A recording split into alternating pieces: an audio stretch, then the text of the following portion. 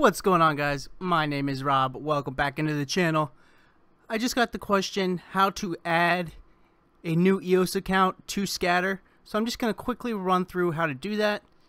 So let's go ahead and go on up to Scatter. Now this is for an EOS account. So you already have your public key and private key attached to an EOS account.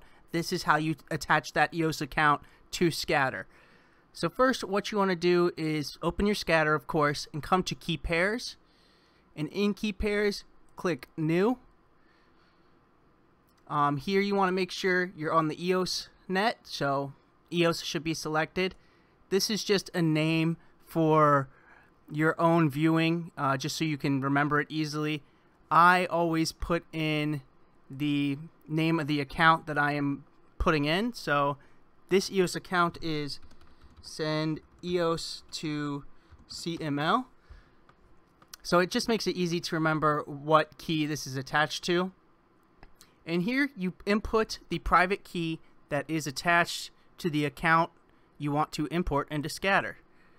So I am going to go ahead and import my key. And that automatically, once you import the private key, that automatically pulls up the public key associated with the account. Then you just click Save. Now from here, go back. Now you need to attach that key pair you just put in, attach it to a Scatter identity. So you come up to Identities on Scatter, click New. Here is the new identity. EOS mainnet is what you want. And here you select the key pair that you want to attach to this identity. So I want Send EOS to CML, the key pair I just imported here. Send EOS to CML. Click. You can come down and input your first name, last name, email, date of birth and stuff. Add your location if you want. Your phone number, address, everything if you want. That is not required. So select your key pair you want.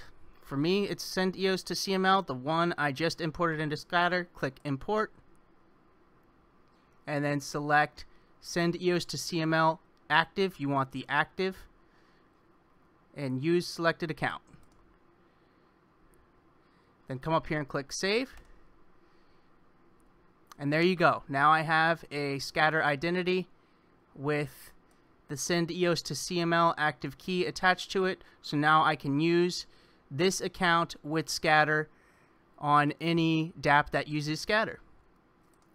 So there it is. Simple and easy to use. All you have to do is first import the key pair for the EOS account you want to import into Scatter, and then attach that key pair to an identity. So one key pair, two identity.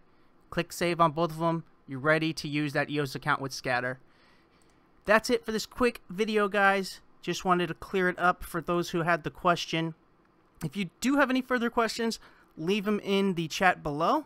And if you enjoy these quick tutorial videos, please make sure to drop a like on it. It goes a long way to helping out the channel and keep me going.